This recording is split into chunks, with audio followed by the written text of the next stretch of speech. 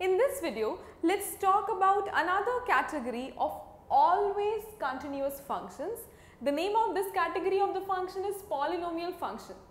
So we are going to say that and memorize that from now onwards, that polynomial function is also like identity function and constant function, everywhere continuous.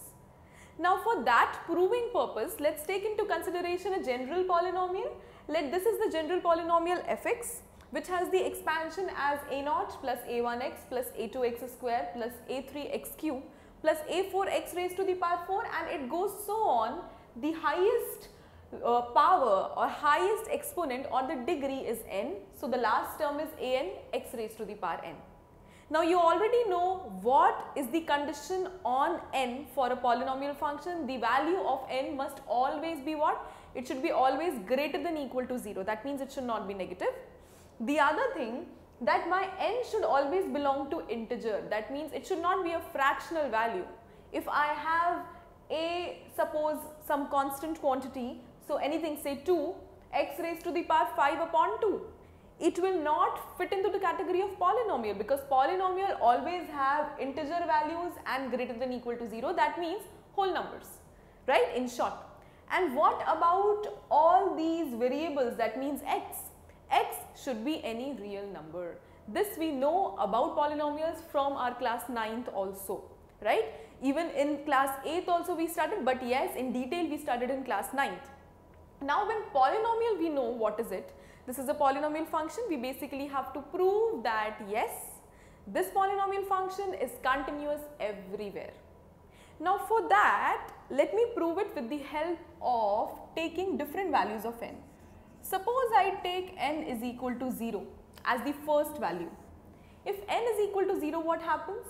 These all values, because x raised to the power 1, power I am talking about is n, no? If it is 1, this will not be considered, this will not be considered, this will not be considered, only the first term will be considered. So I have fx is equal to a0 into consideration only. Now what is fx is equal to a0? a0 is nothing but a constant, right?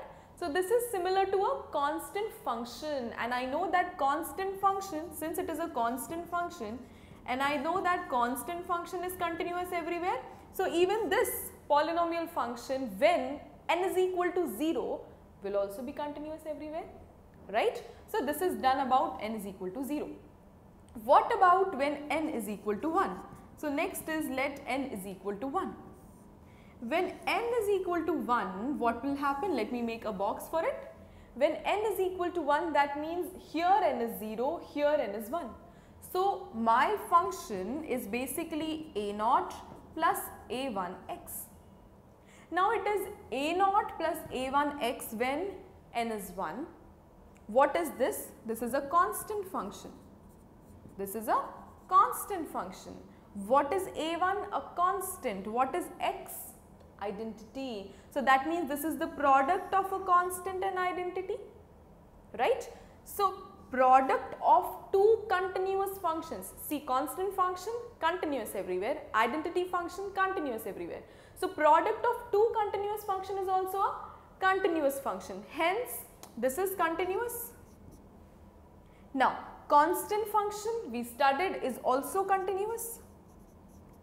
Now, continuous plus continuous is what? Always continuous, right?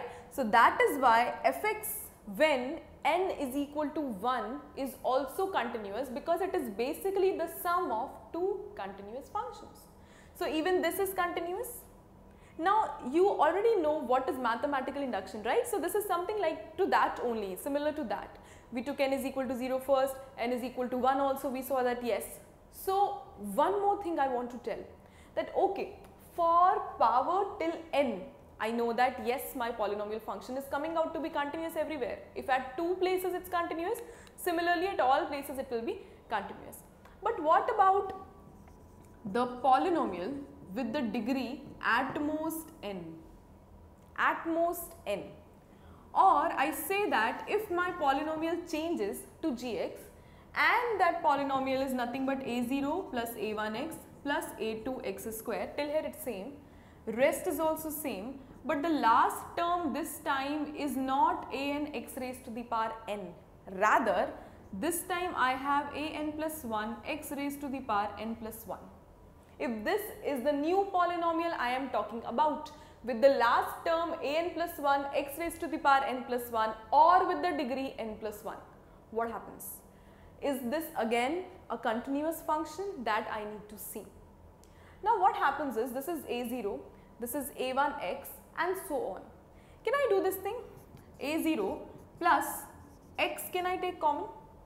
If I take x common, what is left inside? a1 plus a2x plus so on till a n minus 1 x n minus 1. Why? Because I just have taken common x.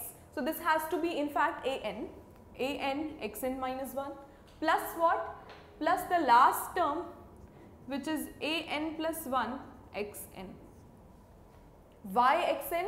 Because I know that here x n plus 1 means x power n multiplied by x. So I have taken what common? I have taken x common. Now what is left inside? a1, a2x and all. Have a careful watch and look at this. a1 is a constant, a2 multiplied by x, product of constant and identity. Similarly, so on, constant and identity and so on, or a polynomial. Basically, it is what? A polynomial. Either you do it like this, constant multiplied by identity, which is again a continuous and all, or directly say that everything is what? It is nothing but a new polynomial function.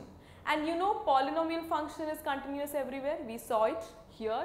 It was continuous for n is equal to 0, for n is equal to 1. So we said that yes, polynomial function is continuous everywhere, right? So now when I have something called as this, howsoever bigger expression do I get? If it is a polynomial function, howsoever bigger, even if more terms are added, then also it will be continuous. Why? Because you can take out the variable and inside again it is a polynomial function. This being a polynomial, continuous, this being constant, continuous, plus sign is there. Sum of two continuous functions is continuous function that we saw in algebra of algebraic operations of continuous functions. So that means what? That means my always continuous functions that I have studied so far have one more addition of polynomial functions, which is also continuous everywhere.